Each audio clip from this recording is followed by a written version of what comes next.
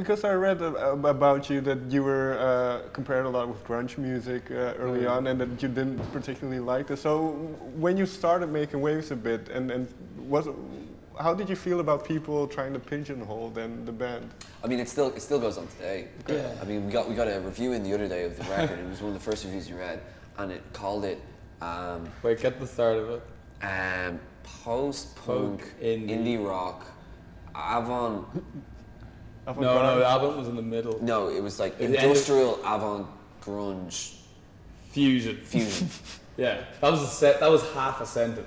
That was like that's the genre. And it's like it's a really nice review. Thank you very much. Yeah, like, it was very positive. It's really weird that like we don't do music. We're not slagging or anything. It's just like we don't really see those. We don't hear music in that way. Like, I don't like when we want to. If you kind of say what kind of band you are, and you just say, "Oh, I'm in like a new rave band," it kind of pigeons you down to that. And also, you know, I really hope we're not in a new rave band. I mean, it's like for me, it's like yes and no. I mean, I think there is an importance of genreizing music to discover music. You know, if nothing's got any sort of genre, and genres have never been existed, you know, there'd be just tons and tons and tons of music, and you'd just be a big open field full of sound. So it's good to be able to section it off. It's like, well, I'm kind of in the mood for something that's sonically like this.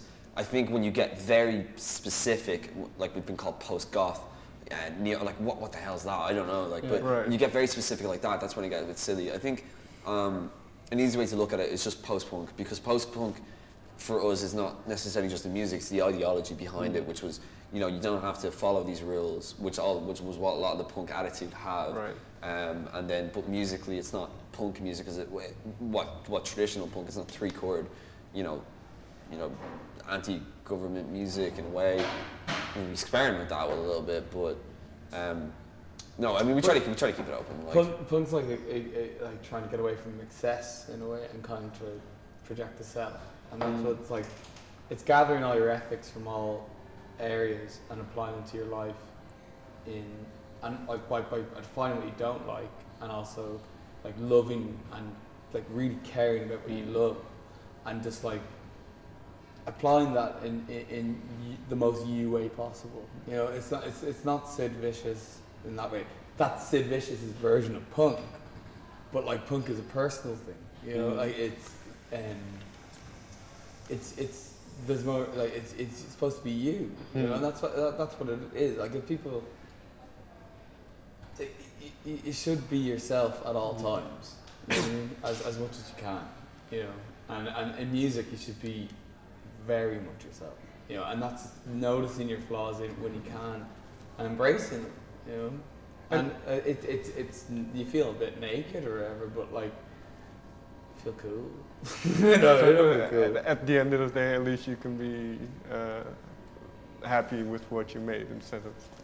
Yeah, that was it. I mean, like we Harrows in a way, that first band was trying to appeal to a bigger audience, and us not ever being really happy with it, because we just weren't that good at it. We weren't good at making those big pop songs. We weren't good at making those big catchy indie rock songs, you know.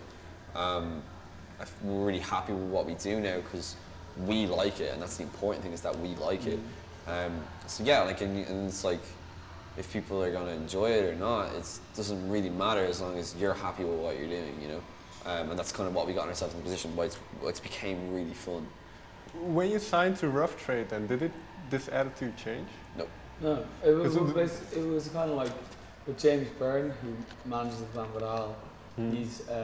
He released our records for Any Other City, and it's an independent label in Ireland that he releases all the stuff himself. And it was just that, like, James did a lot of, like, he got us into the idea of, like, limited runs with, like, the quality of the stuff.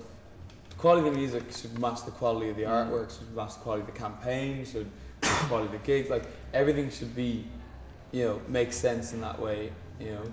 And that, like, he put it really well once. He's like, it should be that on a bigger scale, you know. And that's a Rough Trade. They completely catered. They completely said, like, we want you to produce the album. We want, like they said we could, like, if you want to produce it, we can look for it, whatever. But like, we want you to do it because they like the sound of the bomb-bomb or whatever. But like,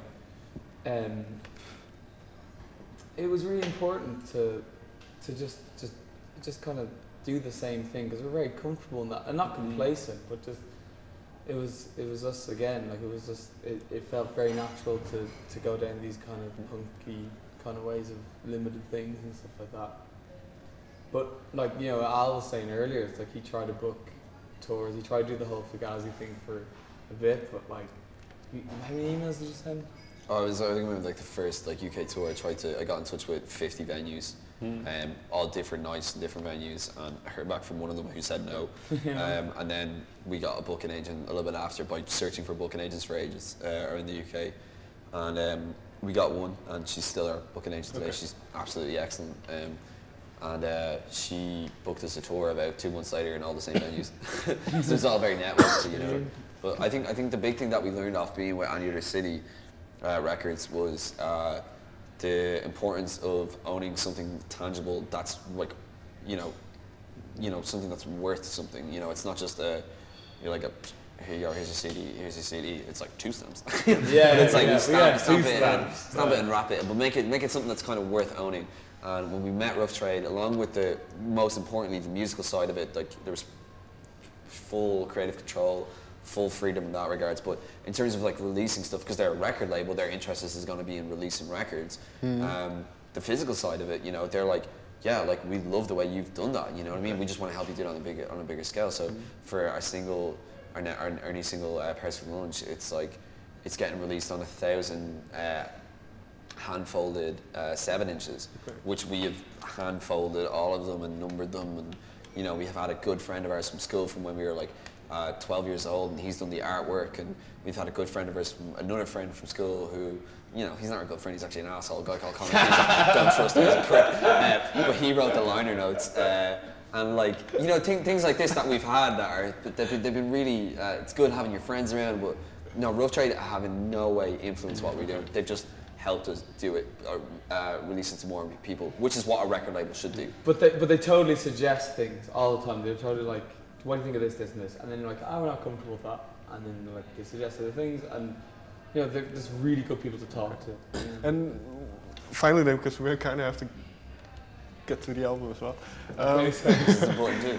I assume there's been a bit of separation now that the album is done now, and with everything that you mentioned, wanting to be yourself and that kind of punk mentality, how do you look back at the album now, at the finished product? I was listening to it last night, and I haven't listened to it for a bit. I kind of, before we go on gigs, I kind of need to, just for timing issues and for lyrics and stuff, just kind of just boost my memory a bit. I'm really proud of it. You know, like I think it's the best thing we've done to this date, which is good. Like, I'm really proud of the way it's been released. I'm really proud of the way we've done it, like the way we recorded it, the way we've written it, and it was the best. We gave it our best shot at that. Right. But it's not like the be all and end all. Like, it's just kind of like when we finished that, we're like, right, like album 2 or whatever. You know, like it's really, it's always going to be a weird milestone and an important milestone in anyone's kind of like musical trajectory or whatever. And we'll always remember it more so probably than other albums, you know. But it's like, it was a big part of my life. Like, I obsessed about it for like my life, I suppose, and then really obsessed about it for 2 years, like really kind of got into it. And, you know, it documents that time really well, I think, or where I was, and certainly all the lads were, and you can hear, it's really cool, like playing with, like, seeing like a 16-year-old Alan and Daniel, you know, and seeing how they played then, and I've literally seen every step since. Right. You know, I remember like, oh, Al plays guitar, because we were making stupid jackass videos, like, not impressive. Probably hilarious, not for that good reasons, but like, see, I heard Al played, like, he was like, oh, I hear Al's playing guitar now. I'm like, oh, right. And I'm like, oh, what kind of guitar? He's like, flamenco. Like, pretty cool. And that's how he started it. Like, and now it's like Al went from that to like Al said he can't really play guitar anymore. I can, like, but Yeah. I might have forgotten a little bit. He's forgotten a lot of it. So he started learning a couple of things. Yeah. No, but I mean, like, in terms of like the, you know, like if we had these mindset going into recording the album, yeah, we still had them. We self-produced. We recorded ourselves. We kept it. We recorded in Dublin. We recorded in a studio where we've recorded everything else. So we still had that mindset. And then in terms of being like happy with the record, it's like, yeah, like I'm happy with it. I'm not like, I don't think it's unbelievable. I think it's all right. I think it's good. I think it's a fair representation of where we're at. But you know, I want to do something that I feel more like, yeah, that's what I'm putting me up and put like my name to. Not that I don't want to put my name to that, but it's like, it's a stepping stone. And I think, you know, it's important not to be like, yeah, like that's it, you know, we've done it, we've done the record. It's like, it's one of many. Yeah. You know what I mean? So, finally then, have you already started working on new material and then looking towards the future? Yeah, I mean, even when we finished the record, we had to do a B-side for the first single, which we didn't have. So we're like, oh, how do we do that? And we're like, oh, well, let's just like, we always seen it as being an experimental thing. So we went in and like the room wasn't set up the way we normally set it up. Like there was cases everywhere. We're like, okay, let's just not set the room up properly. Let's just try something different because it's supposed to be an experiment. It's supposed to be a B-side. So we've done that. And then approaching the newer stuff, we've obviously got less time because we're touring so much and we're a lot more busy. It's hard to take the time that we had. So we have to kind of think about it slightly differently. And it's fun. And it's like the first record, we wanted to make it a raw, live first record where it's like, this is the instrument that this person's played. This is the instrument they person play. And like, how does that sound all together? Where with the next stuff, it's like it's fair game now. We're like, well, we could make a big studio album, like maybe, or we could do the same again, maybe, I don't know. But we're gonna write a couple of songs, write some ideas, see where they are, and then see what makes sense from that. And then if it's a case of like this could work really well with, you know, a second guitar or a load of percussion or whatever, then we'll go do that. Where the first time we were a little bit, you know, we were a little bit strict on it. We're like, no, let's try to figure this out amongst the four of us.